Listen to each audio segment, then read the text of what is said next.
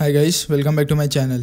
In this video, I will demonstrate buffer overflow attack using a sample C code. Using buffer overflow, we can execute a function which was not supposed to be executed. So let's get started. For this example, you will need VirtualBox and Kali Linux 32-bit for VirtualBox. You will also need a vulnerable C program, fbi.c. Link to download this program will be in the description of this video. Now if you take a look at the program, you will see that there are three functions: main, doit and secret function, out of which secret function is never called. So the execution will go in the following order: start, main, doit, main and then end. Our goal is to hack the code and execute the secret function. To compile the program, we'll need to run the following command. This command will compile the program in 32-bit and turn off all stack protection. To run this program, we need to fire the following command. The code will execute. The program takes input from user, stores it in the buffer and displays the output. Now if you take a look at the program, you will notice that we have defined a buffer variable of size 20. So if we enter 20 plus character to input, the program should cause error. Here I have tried input of length 21, 25 and 27. The program executed without any error.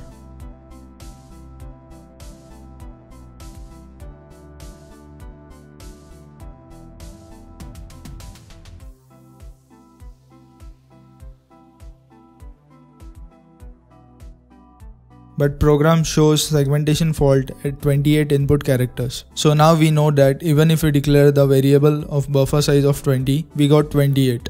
You can cross-check this by decompiling the object file by using objdump tool. You will see the size of buffer in hex 0x1c, which is equal to 28. Now we want the address of a secret function. Using objdump, we can easily find it. We need to note it down so that we can use it in our exploit. Now it's time to design our payload. We know that our buffer size is 28.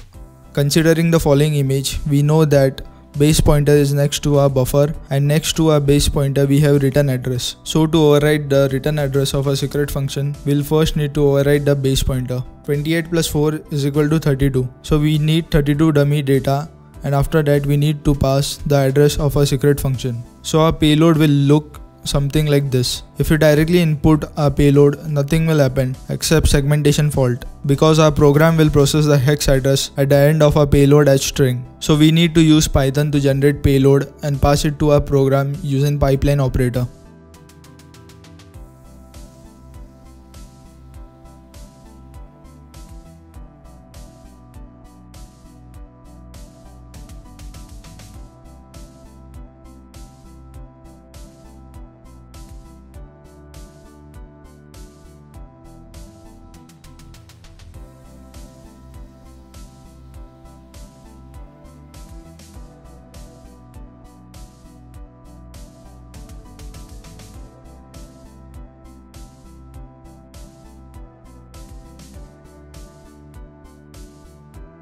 The following Python command will help.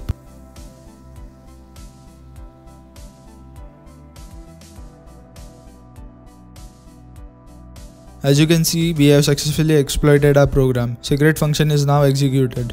There is a possibility that using this technique, we can even execute code that is outside the program scope. So that's it for this video. I hope this video was helpful to you. For more stuff like this, subscribe to my channel. Thanks for watching and see you next time.